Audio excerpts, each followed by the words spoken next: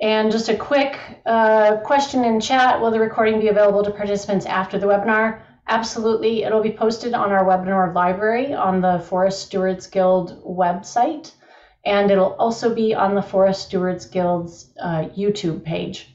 It may take me until Thursday to get those there, but they will be available. All right, so I'm going to turn it off to you, Roger, and thank you so much for being willing to lead this webinar. I'm telling you all, this is one dedicated guild member here, and he's got a lot of great information to share tonight. So without further ado, I'll just turn it over to you and give you a time check in about 40 minutes, Roger. Thank you. Hello. Welcome to Every Picture Tells a Story, don't it? Thank you, Scottish rocker Rod Stewart, for the inspiring title. I'm Roger Merchant from Bangor, Maine. You know, first boxcar midnight train, destination Bangor, Maine. I'm a man of no means, king of the road. Well, enough of that. This evening, we're going to explore the art and application of photography to forests and place-based photography. Briefly, here's my story. I'm a mix of this and that through a professional lens. Dad gave me a slide camera for high school graduation in 1965. With camera in hand, I recorded my footprints through a variety of locations and environments over my lifetime. In 1965, I graduated UMaine, stepped into the woods and managed 100,000 acres of trees and forest.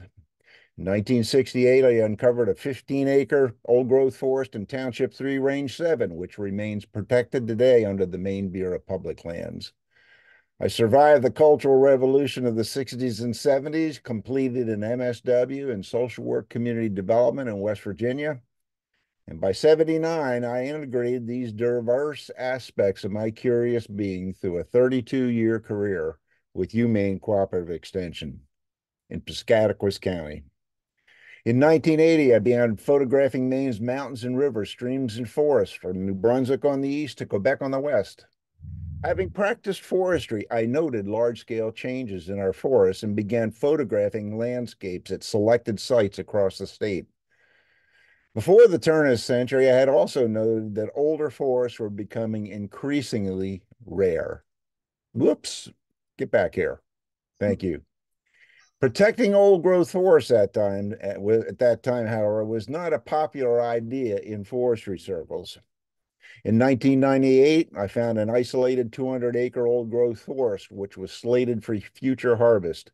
Given my public role, I agonized over what to do to protect this unique forest.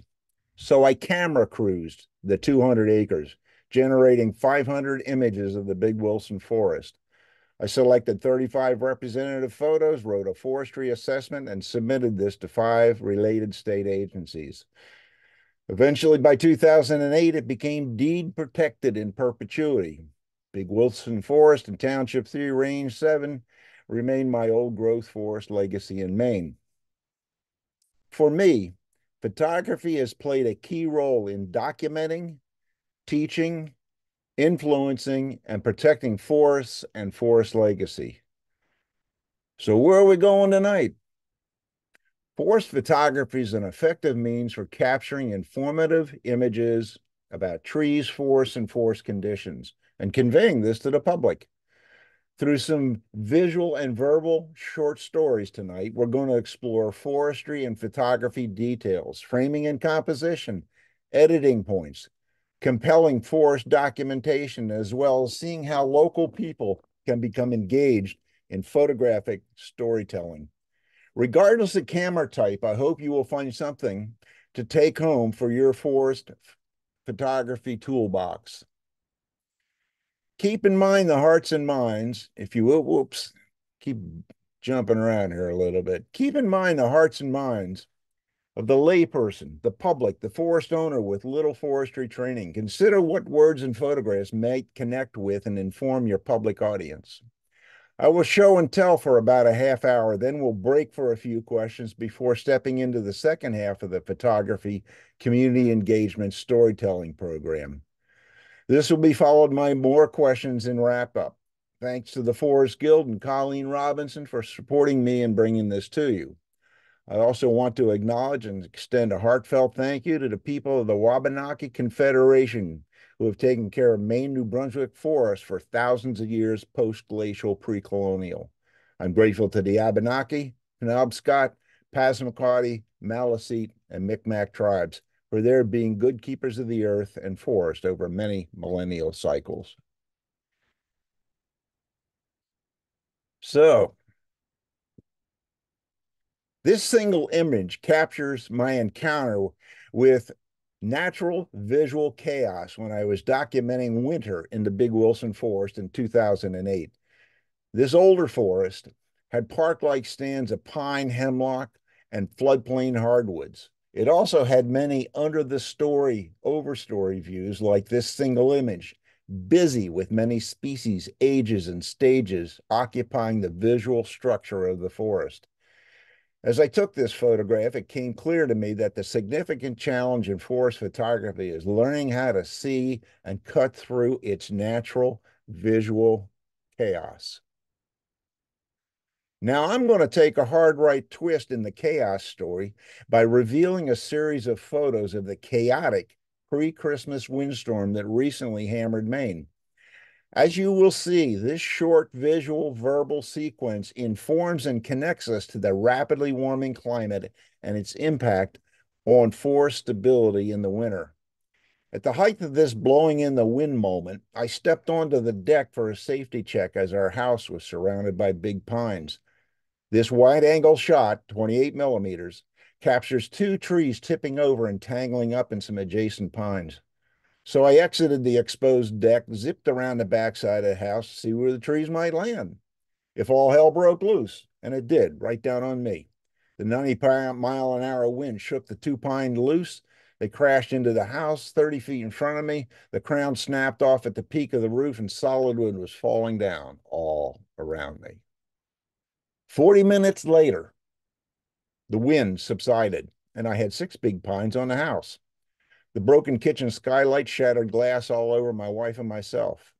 Now, as dramatic as this sequence of storytelling photos is, and it is, the next single photo reveals the deeper story about the chaos of a warming climate.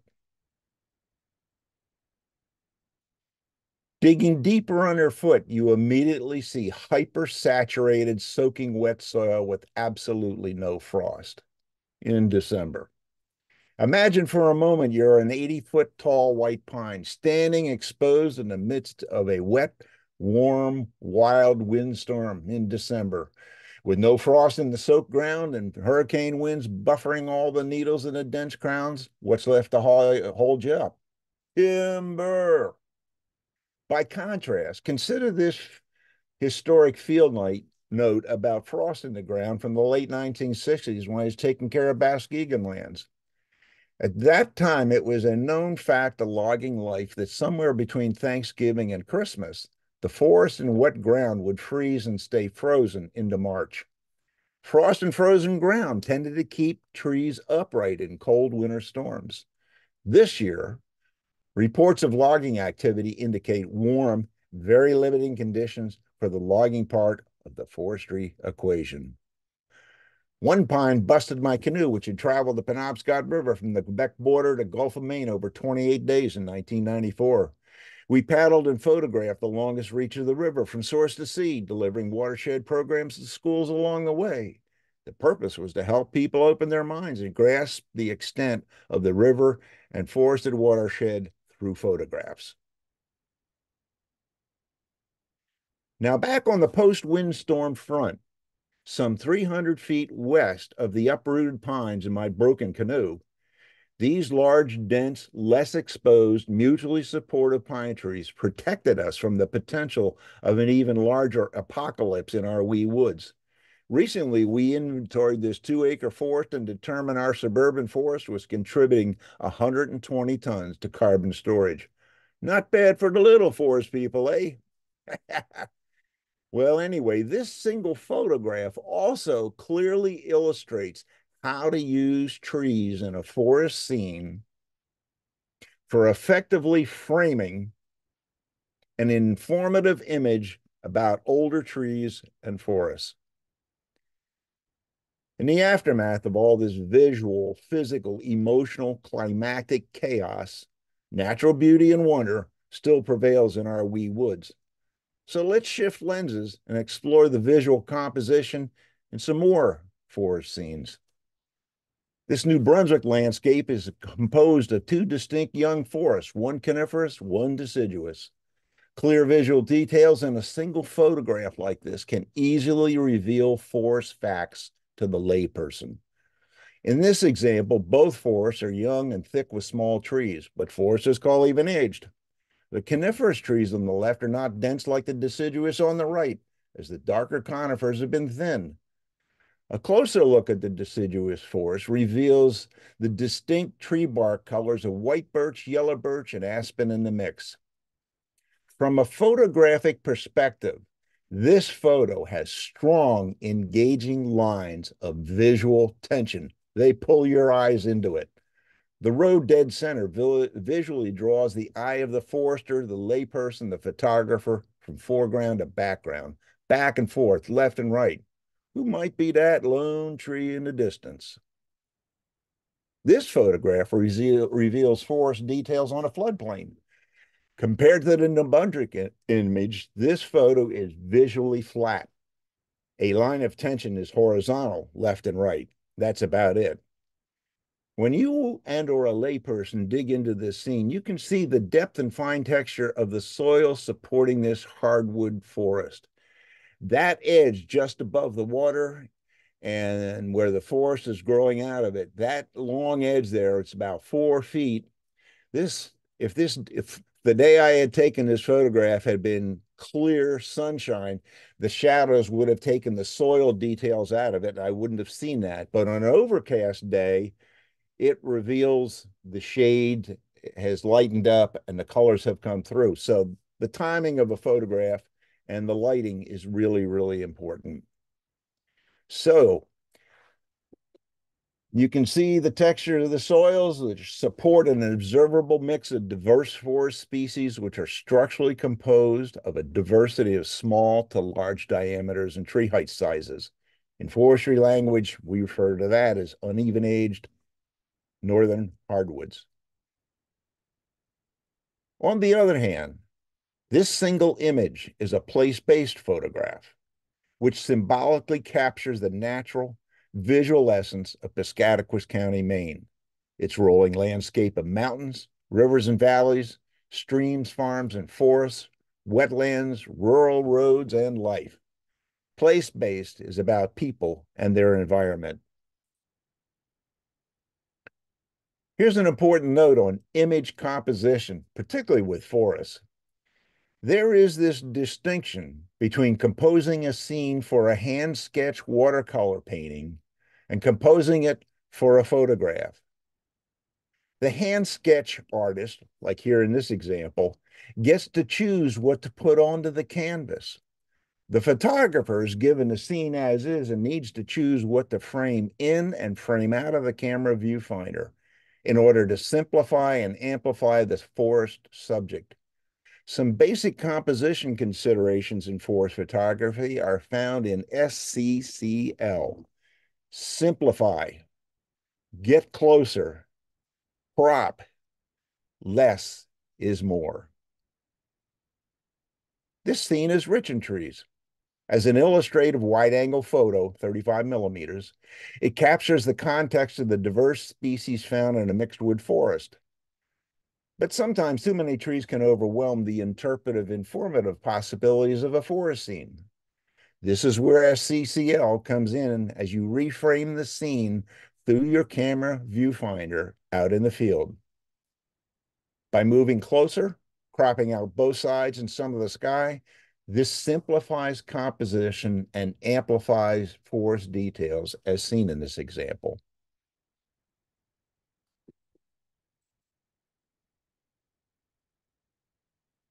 This photograph in the Big Wilson Forest is full of older trees.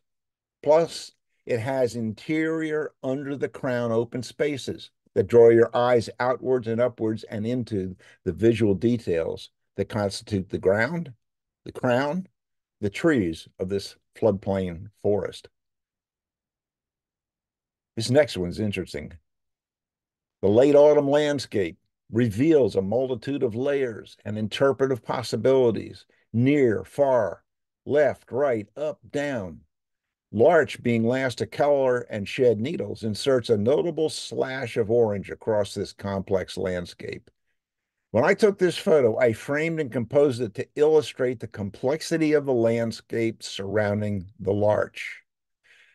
In the next framing breath, I recalled SCCL's 4 actions that simplify photographs. So I walked down the road, stepped this way and that, and then the other, framed and reframed the scene through my camera to simplify and amplify the subject. Then I set up my tripod, turned on the camera shutter, self-timer for image stability, stepped back and exposed, which yielded this simplified, amplified subject, larch. Again, and from a very different perspective, these high contrast white and yellow birch trees underscore the essence of SCCL in forest photography. Simplicity, closer, crop, less is more. Here's a short twist of change in the forest.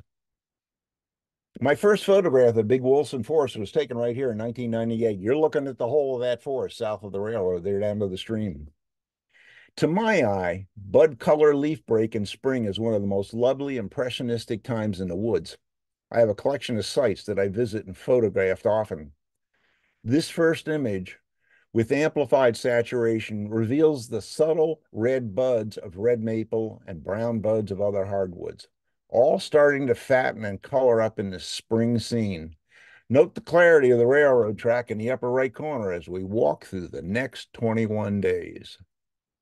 12 days later, the reds and browns are becoming overwhelmed by the emerging greens and yellows of large aspen and white birch, which have been influenced by the history of railroad forest fires from the CP adjacent to us.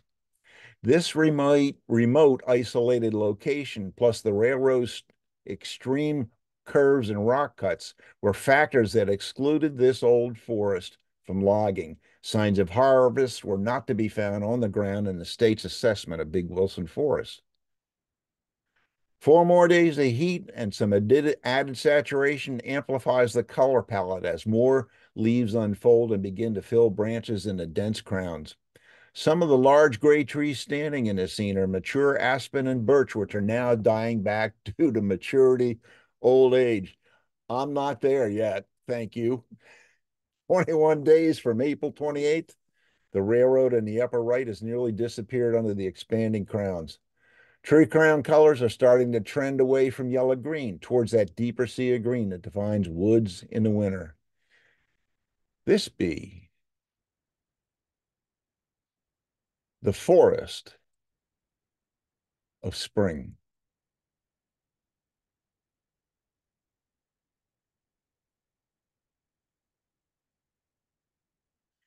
My photographic work illustrates changes in the size, scale, and impact of logging technologies.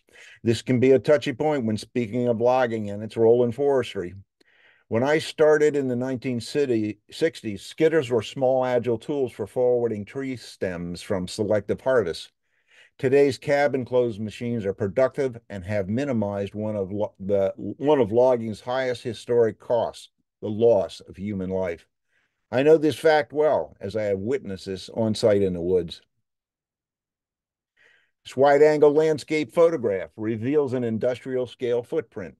The ongoing concern has been the impact of fragmentation on forest cover and habitats. In recent times, tree-to-tree connections through that extensive web of mycelia underground, as well as warming forest temperatures, all add complexity to what a whole forest is about and will become in the near and long-term future. It's mind-boggling for this person who started out in 1965 as a cords and logs forester. I even wrote a song about it. I worked the North Woods and a decent chance, honest living and a honky-tonk dance, drinking a beer, firing my saw, 200,000 white pine logs. Thanks to the late Orland Dwelly from Waite, Maine, the logging contractor who inspired the words that I put into that song some years ago. Yeah. A later footprint like this, small skidders in the 60s were the tool of choice beyond historic horse logging. Both had huge safety concerns. On my watch, all trees harvested were marked and inspected weekly. Tree marking met silvicultural objectives and provided a basis for quality control in harvesting and overall forest management. This single photograph of a spruce fir stand was composed to reveal and convey 3 generations of human engagement. 10 years ago, I visited this harvested site and photographed number one, the small pre-commercial stems and small stumps within the taller adolescent spruce fir forest, generation number two. I also noted larger or older stumps from an earlier harvest. I determined they were from my forest watch 35 years earlier. Pretty humbling to touch down again when your boots and paint gun hit the ground. How do we come to terms with public perceptions about the visual impact of harvesting? This is hard when any and all harvesting get labeled as evil, the dark side of the forest. This topic in and of itself constitutes a separate webinar.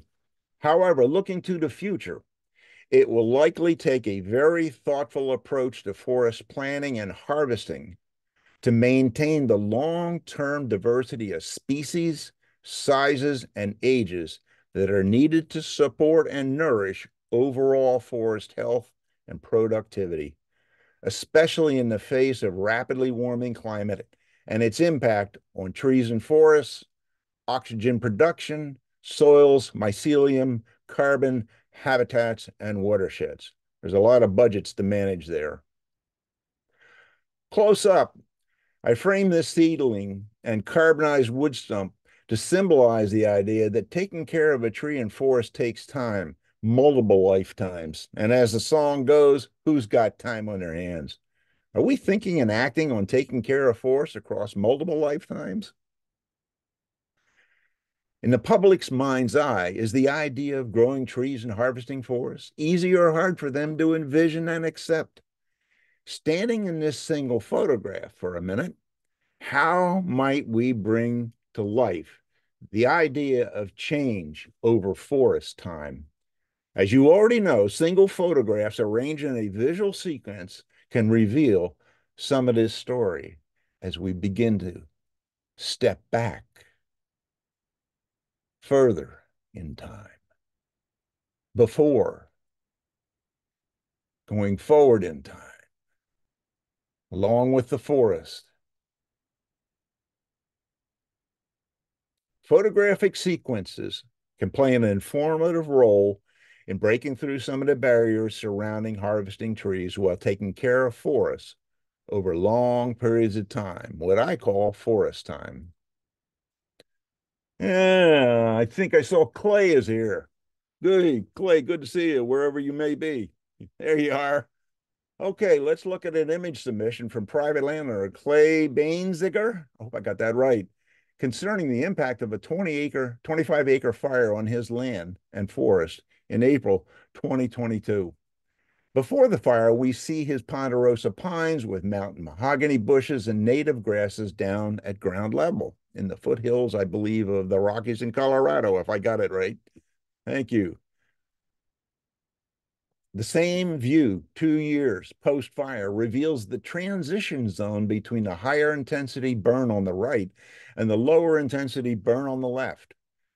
From a photographic perspective, Clay composed 2 excellent before-after photos. He also employed the rule of thirds in placing the large green ponderosa pine in the left 1/3 of the scene. We'll do more on this later. I cropped Clay's after photo to get closer to the fire intensity boundary. As Clay explained, the needleless pines in this scene succumbed in the first year post-fire. Those pines with browning needles succumbed in year 2. Largely healthy green pines were minimally impacted by fires across this landscape scene. Good work, good photographic work, Clay. Let's explore some more editing tips in forestry and photography. I sat on a ledge looking at this spring forest scene. It had subtle bud leaf colors and distinct tree shapes. I visually identified some species and took a snapshot. When I offloaded the original, it was dull, had little to no potential.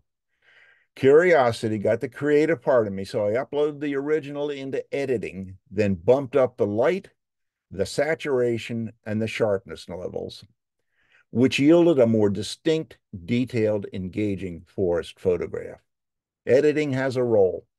What I shot in the field and edited at home sparked an idea about tree identification in the spring, which I coded onto this informative image: spruce, fir, red maple, ash, white birch, etc.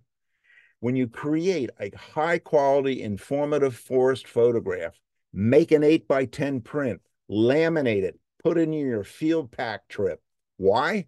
A larger print will have more visual impact on the viewer than a small iPhoto screen. No offense intended to iPhoto fans. I'm one of them too.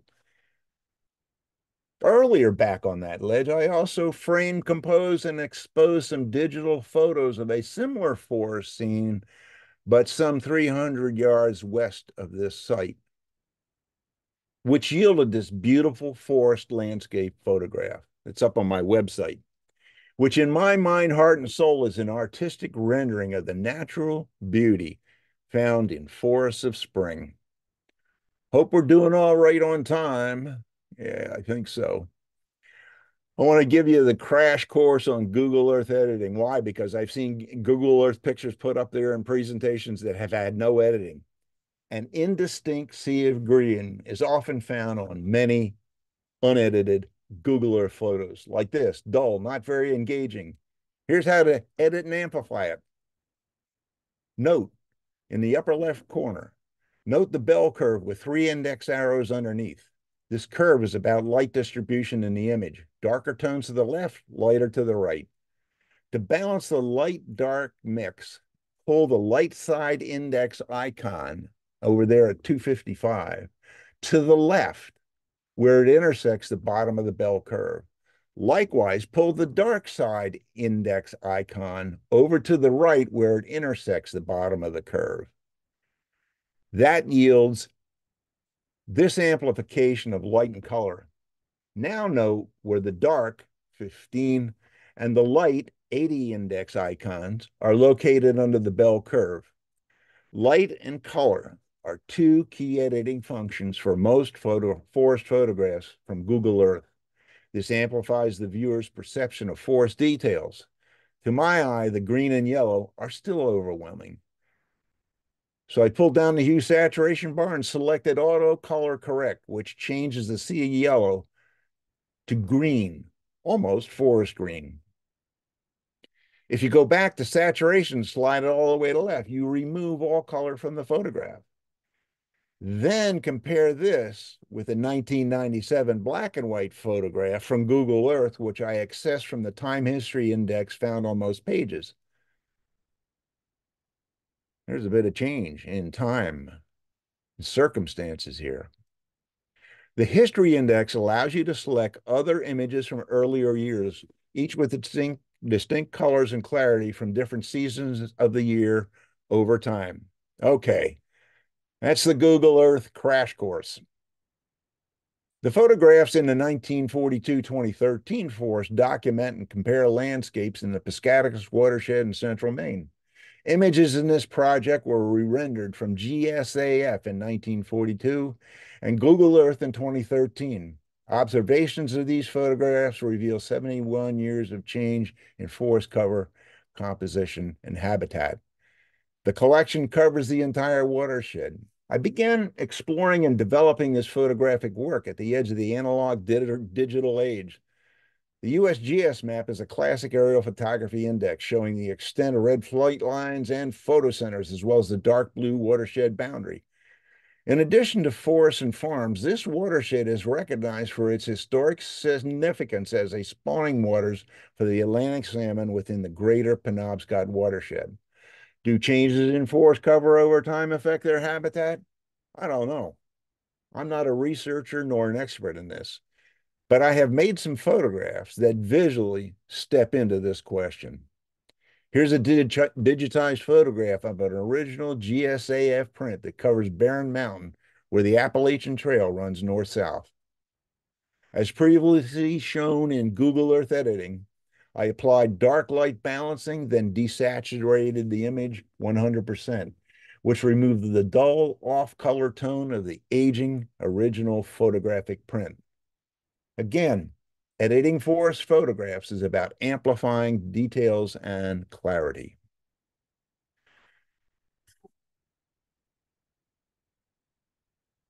Next, I selected and framed an area around a small pond on one of the images. I cropped, edited it, and copied it into my comparisons folder. Next, I took a screenshot of the exact same image in Google Earth, cropped, edited, and copied it into the folder. Then I uploaded both images side by side, which yielded this photographic evidence of change in forest conditions since 1942 when compared to the same location in 2013. 71 years of forest time and change. The thing that's so obvious to me in the historic photograph is the extent of continuous, uninterrupted forest cover on most of the photographs that are a part of that collection. There's a lot to unpack here about forest and habitat fragmentation, soils, water quality, temperatures, carbon storage, etc. Likewise, with all due respect and an apology, I did not plan on addressing this deeper topic in this webinar. Informed by 1942-2013, this composite image is an art photography story about people, purposes, forests, and logging in the woods, stretching from pre-colonial Wabanaki people to the current times. Admittedly, there are not a lot of people in my forest photography, but there's more to the story. I want to cite an example where World War II and current satellite photographs play an informative role in clarifying eco-biological factors that are being influenced by warming climate in the black spruce tundra zone of Alaska. Good Lord, that's far away. Ben Rawlins's tree line highlights 7 key species around the globe that are shifting their tree lines in the face of warming climate. The author cites biologist Ken Tape, who has been tracking and digging into the black spruce tundra tree line. Tape had been seeking a historic baseline for measuring vegetation changes in the tundra zone. As he said, I spent a lot of time with my head in the tundra, but he felt that he had been missing the bigger picture about longer-term changes. In 1998, he discovered a collection of USGS aerial photography covering the entire north slope of Alaska in 1940. They reviewed and compared them to the exact same current satellite images. This revealed the fact that over the past 50 years, the open tundra has erupted with shrubs. Tate wondered what else might be moving with this shrub explosion. Moose, bear, beavers, what the heck? He and a specialist dug deeper into the World War II photography and were blown away by what they discovered. There were no beaver ponds in this spruce fir tundra line zone in 1940 compared to current satellite photographs, where the tree line zone had become occupied by beaver dams, ponds, shrubs, and trees. Indeed, there is more to be covered and learned here. The forest photography point is that both historic and satellite photographs have a key important role to play in assessing and documenting forests over time, especially in this ongoing era of forest climate change. I mean, what the heck? When I was in forestry school, we never had a class in forest history. Let's visually step closer to documenting warming atmospherics. Number 5 Mountain is a wild, remote location in the working forest of the Upper Moose River Basin in Maine's Boundary Mountains. My first time up there was by phone wire in the 1980s. I mean, it was fall and there was snow on the ground, and the trail, you couldn't tell where it was, but there was these loops of phone line that came through the surface of the snow every now and then. I said, that goes to the fire tower. So I'd pull that up for expose it for 300 feet and then go up and do that again. That's how I went up to the summit the first time on number 5. That was a long day. Autumn, early winter provides first-rate opportunities for hiking, landscape photography, and further interpretation and appreciation for Maine's remote working forests. Ah, what can I say? Witnessing a moment like this that fills the human heart, mind, and soul. After decades up and down and around number 5, I visited again this summer at peak season for smoke on the water, fire in the sky. My choice was intentional. I wanted to capture the observable, radically altered atmospheric conditions that I could see through my eyes and feel in my lungs. This be the results of that day from the summit of number 5.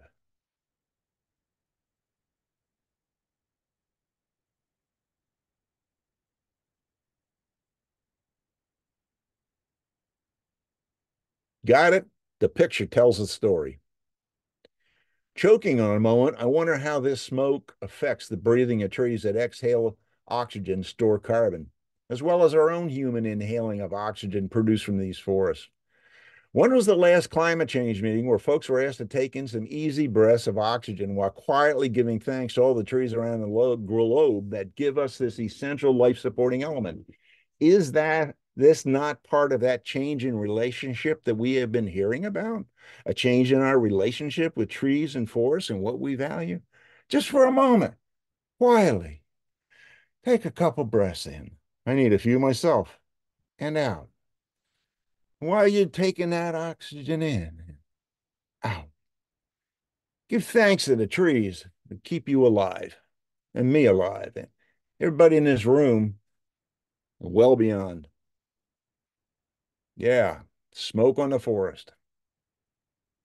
I want to conclude with a creative note about photographing forest values. Values are about people and what they cherish most about life, family, and forest. Values inform decisions. In 2012, Dr. Sandy Smith, Penn State University, created a deck of forest story cards from photographs that amplify specific forest values.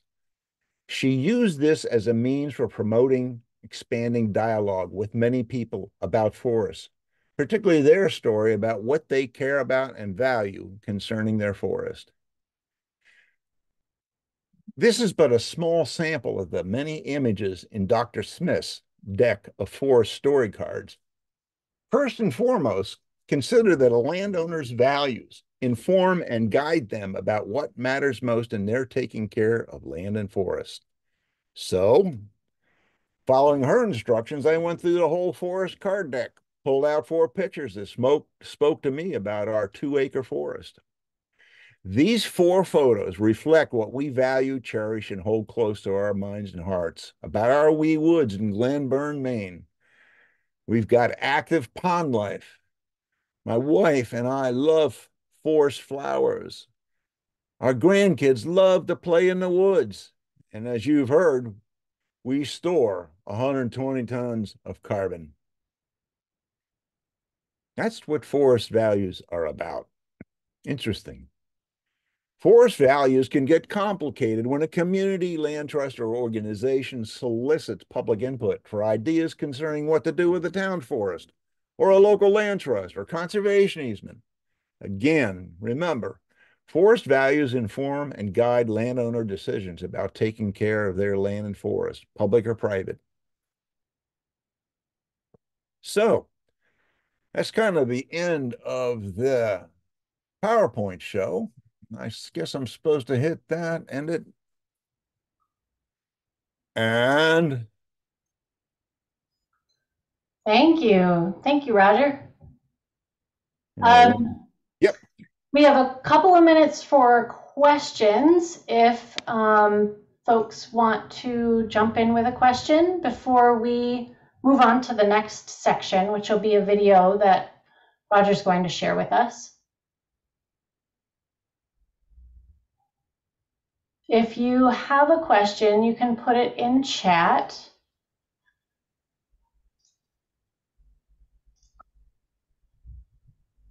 Or you can use the raise hand reaction.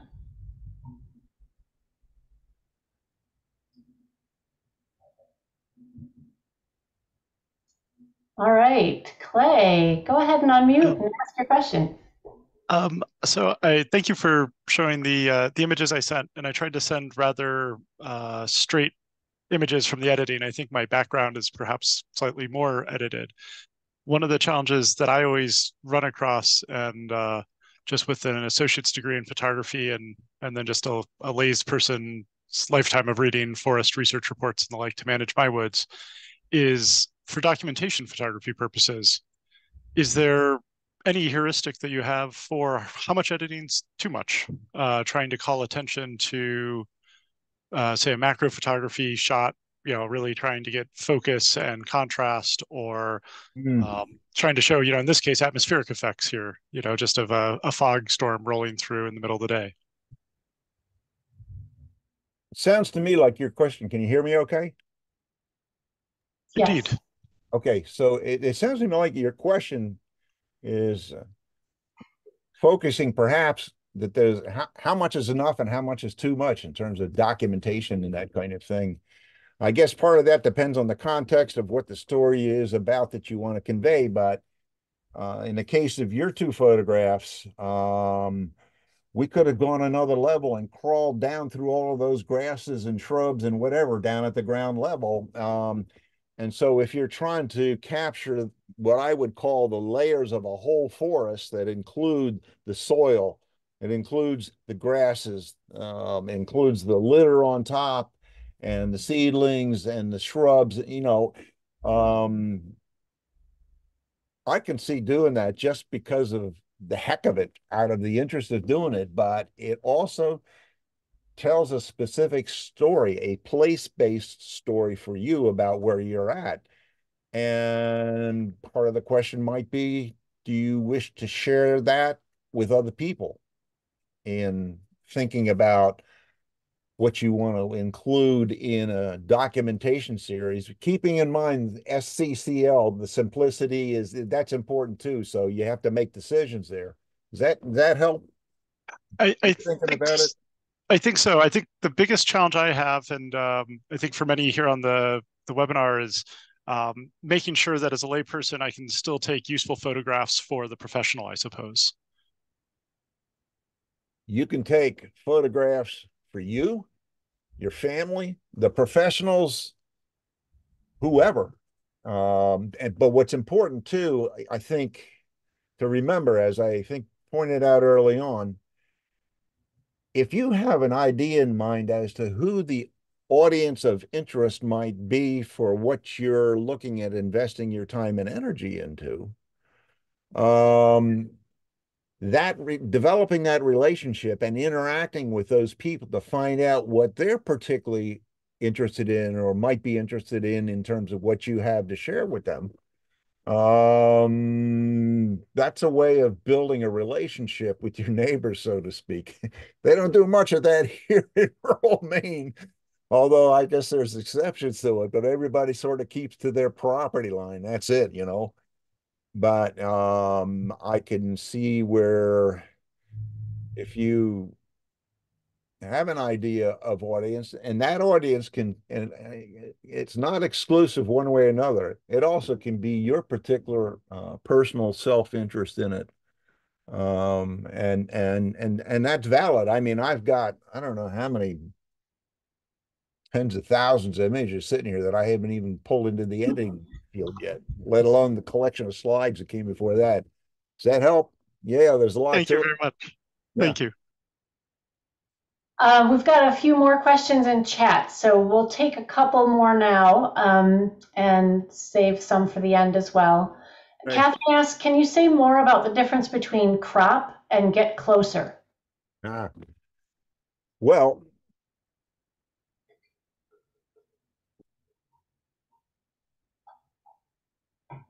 cropping in photo editing, cropping is one of the considerations you make in the editing process in terms of perhaps reducing the size and scope of the edges around the image.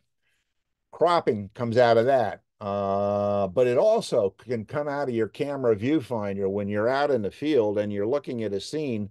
You can move closer, you can move further back, And like that photograph of the older forests after the windstorm there that came up in the beginning of the program, I moved in a little closer towards those trees that formed a natural frame on either side of the image.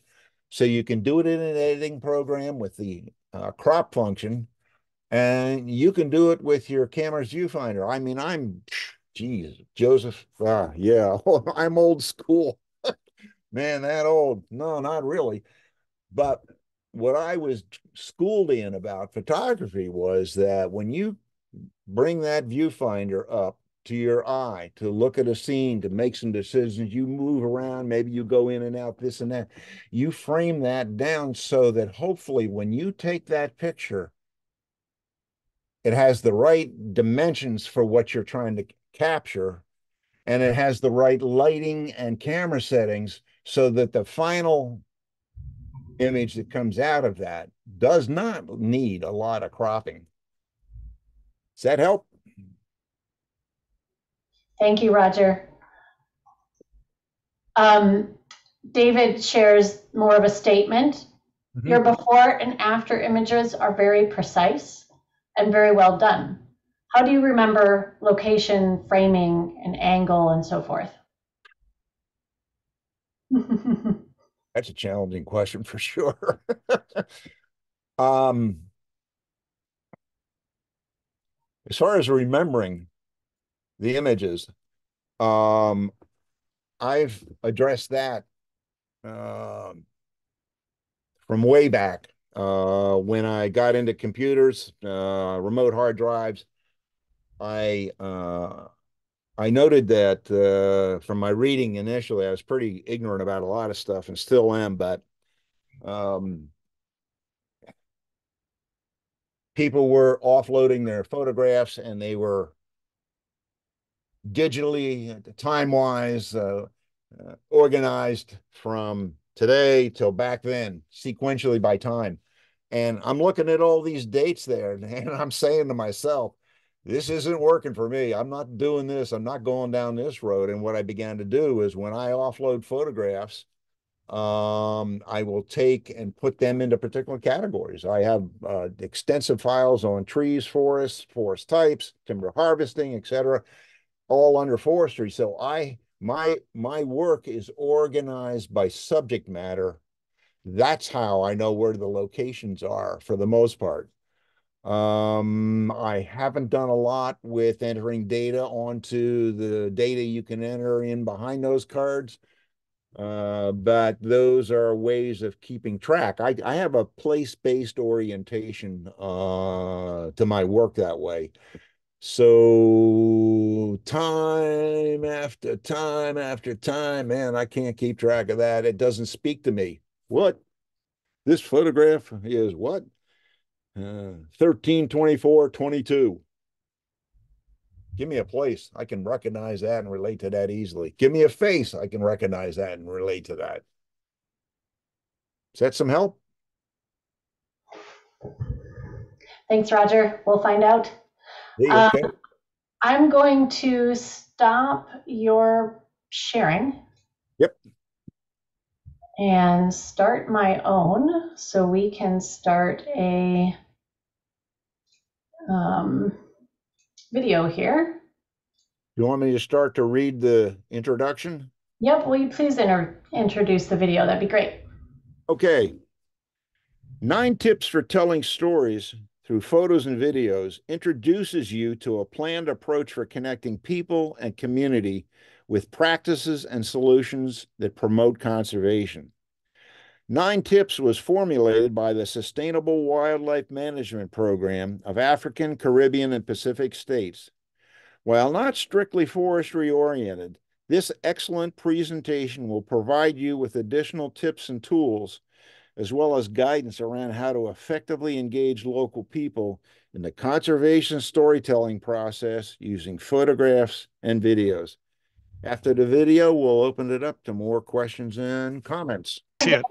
Okay, great. The aim is to effectively communicate the project we're developing in Africa, the Caribbean, and the Pacific. By producing better photos and videos, we will be able to effectively share our stories and solutions to achieve a brighter future for people and wildlife. You don't need to have expensive professional equipment to make the most of this course. In fact, with these 9 top tips, you will be able to turn your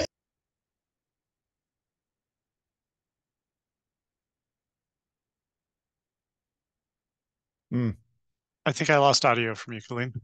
Yeah. Tip focuses on how to tell a visual story. Good stories grab one. Is that back?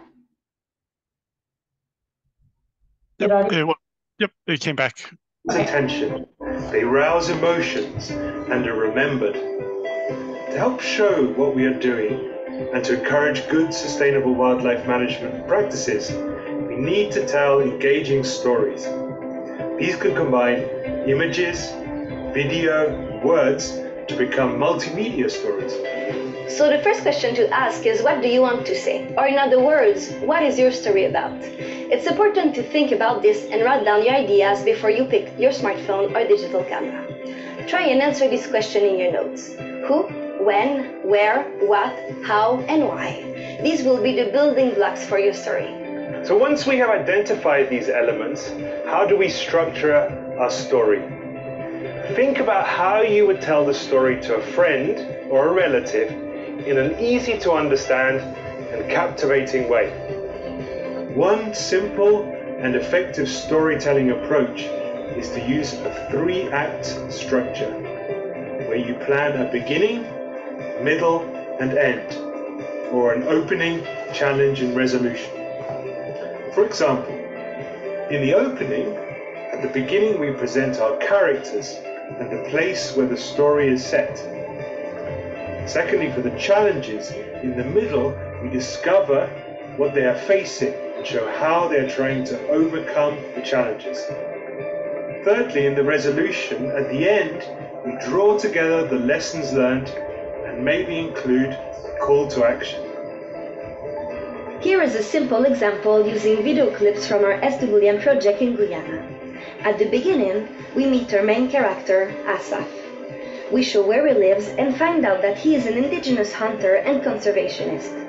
In the middle, we discover that wildlife populations are in decline and that they are threatened by wildfires and access roads. At the end, we see that there is hope for the futures if the conservation measures he advocates are put in place.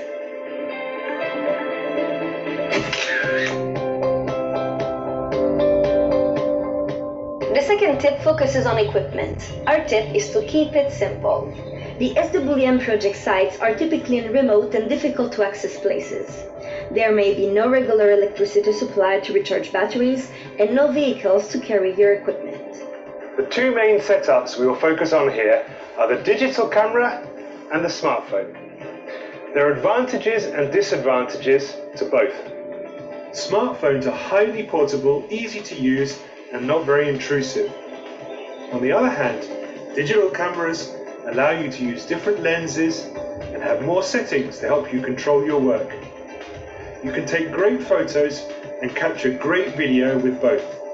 Whichever you're using, remember to set it at the highest possible quality. For video, this means either 4K or 1080p. For photographs, shoot it in RAW rather than compressed JPEG files if you can. If you're using a smartphone, hold it horizontally when you're shooting, as most TVs and computer screens are horizontal. Here are some simple yet essential accessories. A tripod. You'll need a tripod to keep the camera or smartphone stable, particularly when filming an interview or when you're taking pictures in low light or at night. Microphone and headphones. Clear audio makes or breaks a video. For interviews, it's best to use a lavalier microphone that can be clipped onto a character's shirt or dress. This will help you capture the richness of the character's voice and reduce background sounds. Use a good set of headphones to check the audio. Batteries. Also remember to have backup batteries if you are using a digital camera, and a portable charger if you are using a smartphone. Soft cloth. Remember always to keep your lens clean. A soft cloth is all that's needed.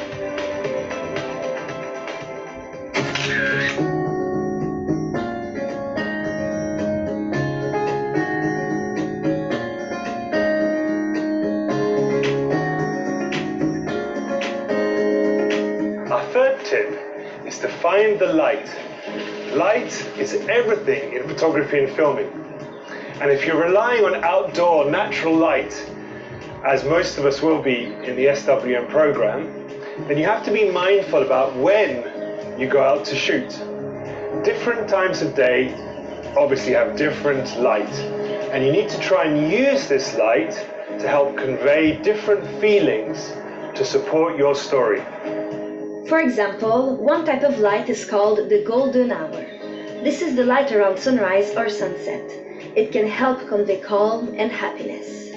Second, during the middle of the day, when the sun is overhead and at its strongest, the light tends to be harsh. This type of light can help you show tough reality. Third, overcast light on a dull or rainy day create flat images without deep shadows and strong highlights. This type of light can help you show sadness or create a melancholy atmosphere. Finally, there is twilight or dusk, when the sun has just set and before it becomes dark. This can be a special time in the day, which can help you show mystery, emotion, and magic. Finding the right light refers not only to the time of day, but also to the best or most appropriate light to show your subject. For example, for portrait shots or interviews, avoid placing your character in front of the light source. If you do, they will appear as a silhouette. Think of the sun as you would a light stand. It should be illuminating your subject, but not from behind. However, be mindful of the sun's position and height in the sky, so your subject is not looking directly into it. To improve your image, also look at the shades created by shadows and use them to emphasize points of light. As we can see in this example, it can be interesting to have a background in shadow so that our subject emerges from the darkness. To sum up, it's important to plan your shooting day carefully, taking into account the light.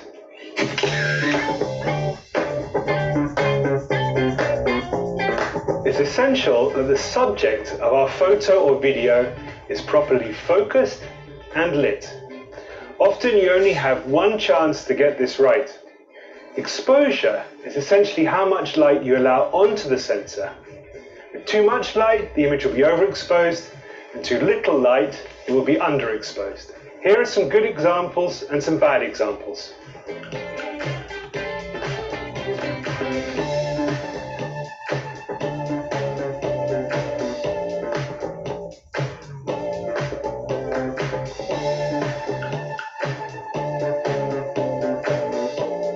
If you are using a smartphone, you can choose the focus point manually by tapping on the screen where the subject appears. This will also adjust the exposure, or how much light is allowed into the frame. On most smartphones, another way to correct the exposure more precisely is using a slider on a graduated line.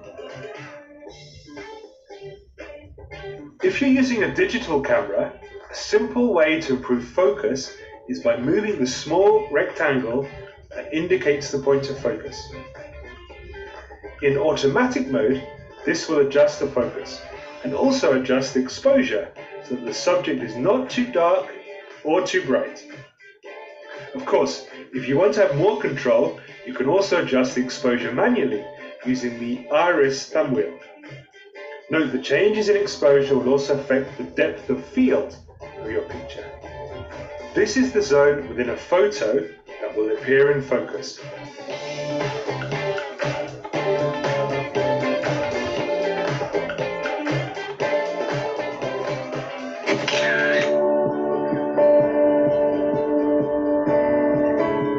Our fifth tip is to compose your images carefully. To make your photographs and video footage stronger and more balanced, you should keep the following questions in mind. Where should I put the subject in the frame? And how best can I arrange the elements? There are many rules of composition. One of the most well-known and effective ones is the rule of thirds. Here you divide the frame into 9 equal parts using 2 horizontal lines and 2 vertical lines. The key is to place your subject along these lines or at the point where these lines intersect. Many smartphones and digital cameras have these grid lines to help you compose, so turn them on. The second rule is to use leading lines. This approach will help you to create a visual journey that leads the viewer from one part of the image to another. Leading lines should take the viewer towards your subject or point of interest. For example, you can use roads, walls, or rivers as leading lines, or anything that appears in rows, such as lampposts or planted trees. But don't be tied to the rules either. Learn to experiment and see what works best for you. Composition rules are there to be broken.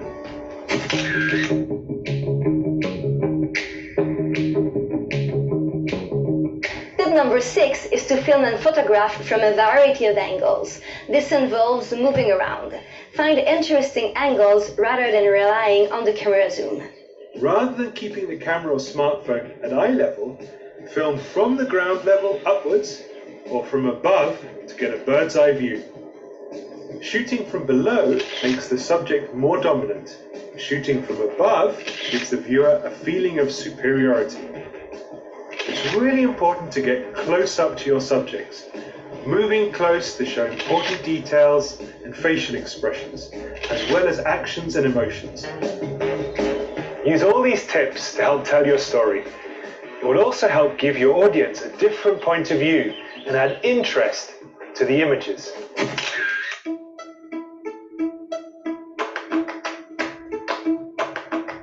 Tip number 7 builds on the last tip and is about filming sequences of shots.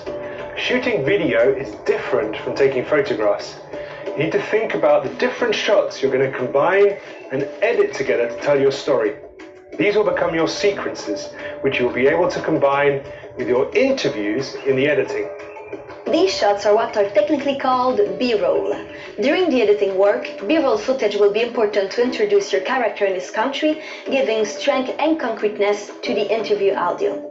When you are shooting B-roll, remember to ask yourself what you really need to film in order to show what you want to tell. B-roll usually includes extreme wide shots or wide shots to show where the action is taking place, medium shots to provide more information and details about your characters, and close-up and extreme close-ups of hands, equipment, or faces.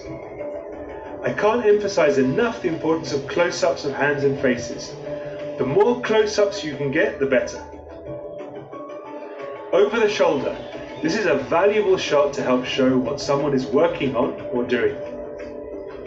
Remember, a good rule of thumb is to film each clip for a minimum of 10 seconds. When filming, you don't need to move your camera every time. In fact, it is better to keep your camera or smartphone still, ideally using your tripod. The movement or action can then happen inside a fixed frame and you will avoid having shaky footage. If you decide to move your camera, do it smoothly, and before doing so, ask yourself, why do you decide to make this movement?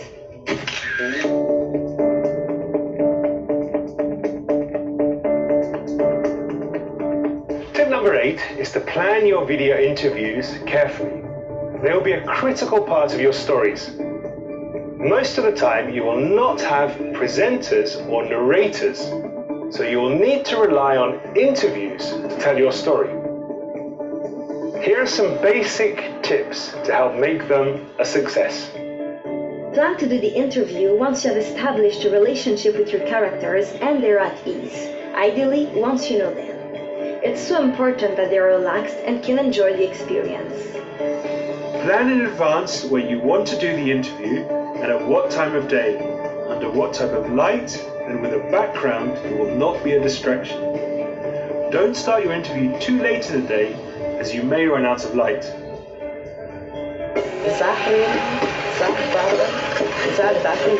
Make sure there are no background sounds that will disturb the interview, such as car engines or other people talking. Plan a simple camera setup for an interview. For example, using the rule of thirds composition, the subject should be looking into the open space of the frame. Compose a mid-shot from the waist up to the head. If you're asking the questions, then the interviewee should be talking and looking directly at you and not at the camera. Keep the camera at the same height as the eyes of the interviewee. Place a lavalier microphone in the subject's clothes, ideally out of sight, just behind the collar or buttons. Double check on your headphones that the microphone does not scratch against them. Plan your questions in advance, but be ready to improvise and ask new questions if the interview takes you down an interesting new path. Ask people to repeat the subject of the question at the beginning of their answer. One trick is to ask them 2 questions at once, so they will automatically respond with the question. For example, what is your name and where are you from? My name is Cindy and I am from Canada. It's also a good idea to kindly ask them not to use acronyms or jargon. If you're using a smartphone, remember to switch to airplane mode to avoid any calls interrupting the interview.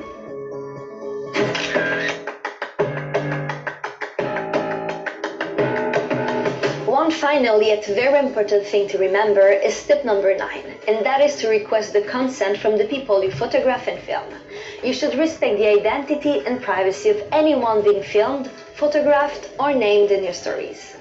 You should always explain to them what you will be doing and how the story will be used, and then request their written consent. Ultimately, you are creating part of their online digital fingerprint. Here is the consent form we use on the Sustainable Wildlife Management Program. It shows images to help illustrate what we are asking.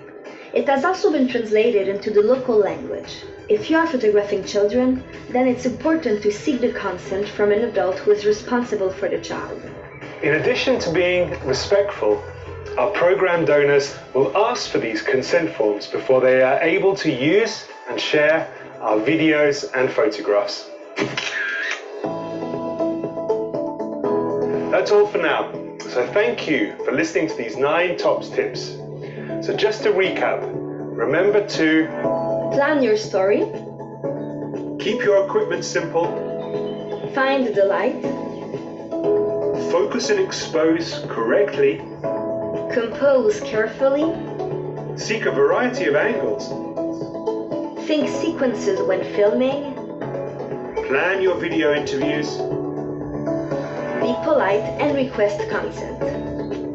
If you have any doubts or questions, please contact us via email. Above all, go out and enjoy making great photos and videos.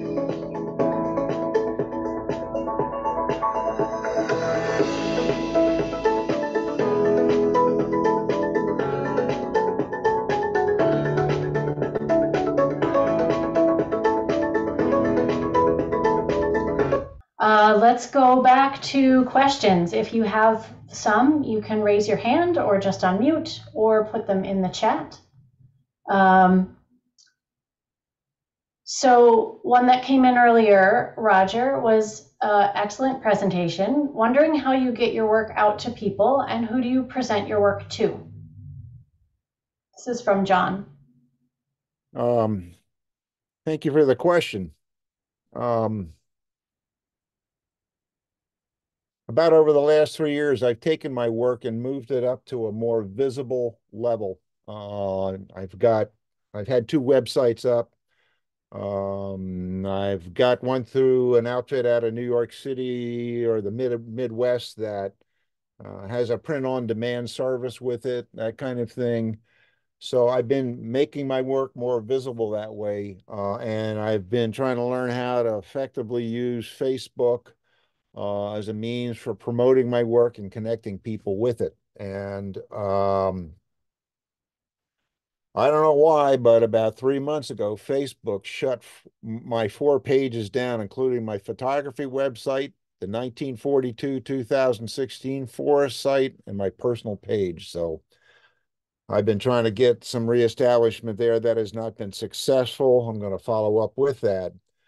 On the forestry side of your question, this is the first time I've taken this work and brought it out into a public venue to share with other people.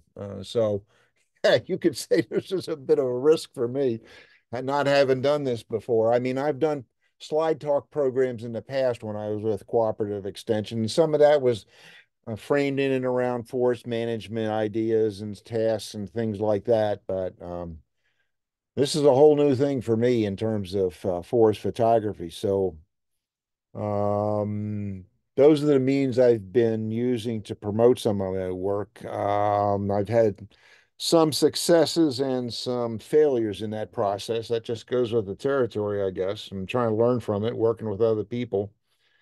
That's how I'm trying to get it out. Do you have any ideas that way on your part?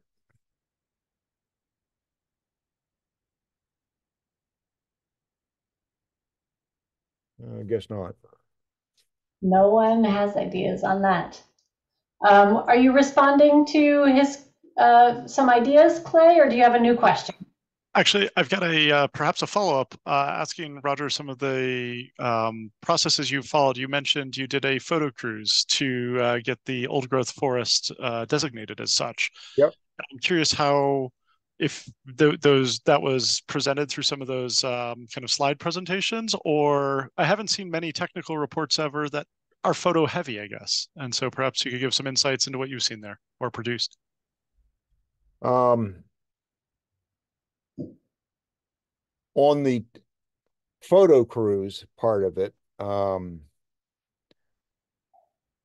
took and put the 500 images into a distinct folder and went through that, sorted out, pulled out 35 representative images, and put that into a document that I forwarded in. I still have that folder of images. I've taken some of the images and I brought those into my other website, the high quality ones that were tack sharp, and that kind of thing. What was the other part of your question or comment? Well, kind of from a standpoint, so if I may, before we move on to the next one, you mentioned you selected the 35 images, but I presume that was kind of a legislative body, or you mentioned, I think, 5 different organizations you had to kind of convince. And was that just sending the images and a narration with it, or kind of curious what presentation format was effective? Yeah, well, it took a lot of effort to make it become effective. This was the first step. This was the first step. Nobody else was doing anything with this. And a friend of mine who had been exploring this area for about 5 years prior to the time, um, nobody else was doing anything about it. I was. I have some inclination, obviously, orientation, old growth forest. So uh, I took the 35 representative images and I put together a 3-page field assessment, maps, etc. Put that into a package and I sent it to 5 state agencies that had a relationship to what was going on at the time. And that was like the Department of Forestry, that was like the Natural Resources Council. I also sent a copy of it to the forest landowner who was going to harvest it. So I disseminated the information. To be honest with you, I didn't hear back for some time, and I began to really kind of wonder what the hell's going on here. Because this was right in the middle when they were doing a review of the landowner's long-term plans and conservation easement in the region. So I eventually made contact with somebody who was in the conservation arena organizationally, been a former state employee, and he was very helpful in bringing and listening to my concerns. And my concern was that this 200 acres was like a drop in a bucket because the larger landscape was all young forest that had been harvested, and that this was a unique and very different area. So we emphasized that. I never went to any hearings. He took it on and worked it through his connections. He's passed away since, but he had a really good gift of being able to connect with people and have conversations about these things.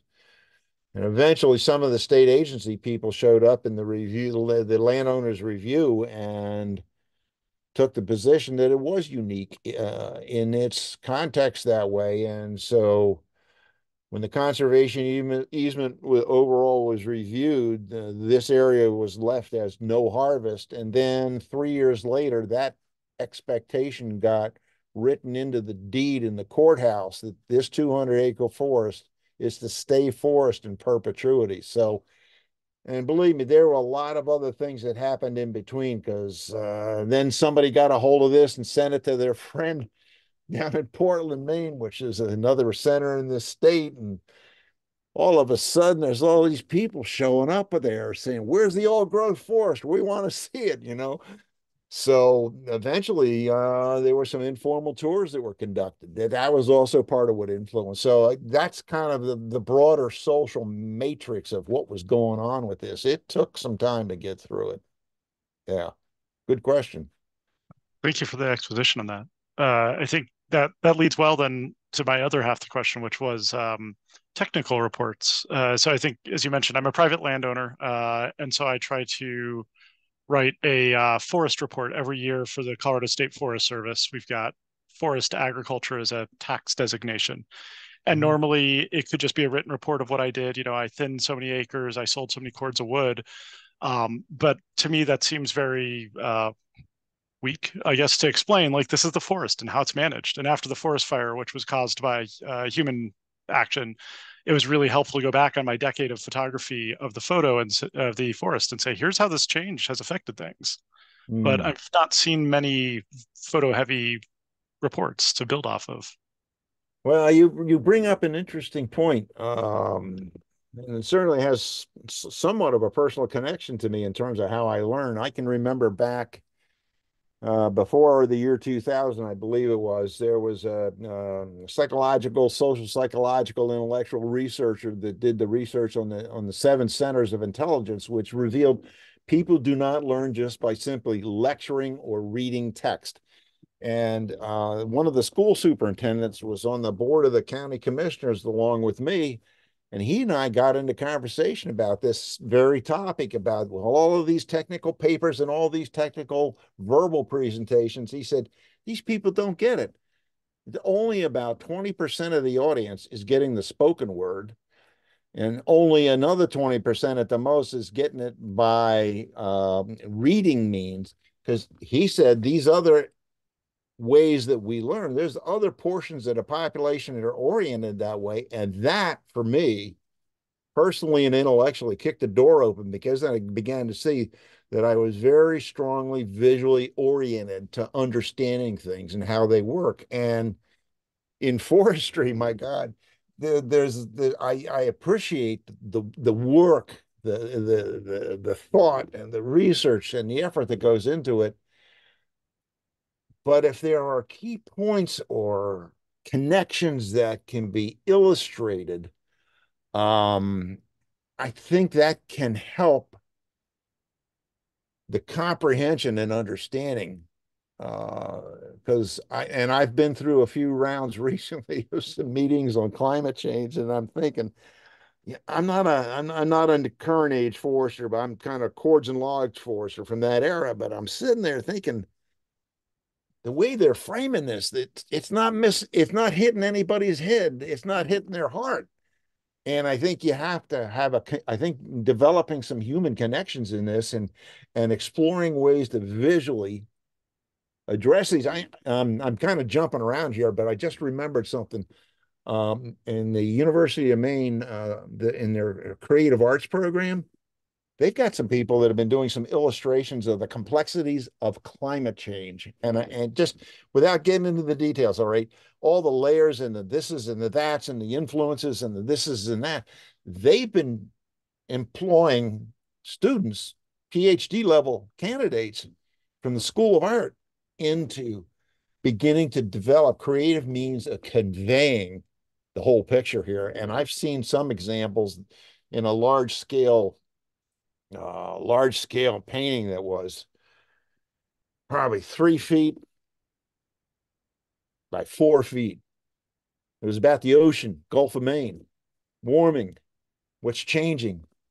And the artist captured that And that's one of the beauties of a hand artist, because they can choose what to put in and where to put it, and then relate that to the other elements, which goes with climate change and that sort of thing. Yeah. The arts have a place in this. I've been talking to a fellow who's the head of the School of Forestry Research Unit. He and I've been talking about it. He's interested in the marriage of the two in a way that can help people understand beyond what you've framed, 20-page text report. That report's important. I'm not dismissing it, but can we bring something in with that? Sort of like what I did with the verbal visual stories in the beginning, going through some of those short sequences and adding details into it. They're about forest, but it's also about the photography and the angle and the shift and the sequence. So I think there's a place for it.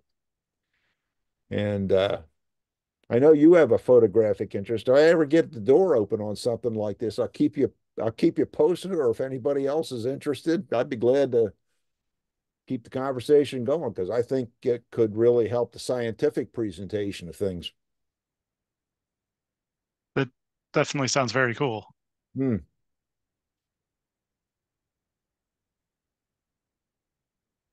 Thank you, Clay. We have another question in chat, Roger. What editing programs do you use? Oh,